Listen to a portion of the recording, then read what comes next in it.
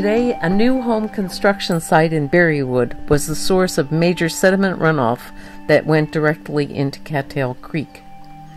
In the last 3 days, the developer has clear-cut the property of trees. The lot had been heavily wooded and was identified as a heron rookery in the past few years. In the photo above, you can see that there is no silt fence in the front of the property. Clearly, the sediment has run off from the construction site. It's running down the street from Webal Court onto Stonehouse Drive and then into the stormwater drainage system that will lead from there to Marina 2.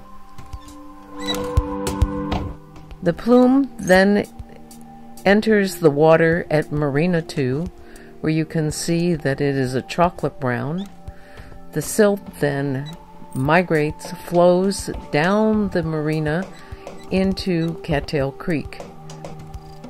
The $1 million Berrywood restoration site is just up the creek from Marina 2. And the creek has been dredged.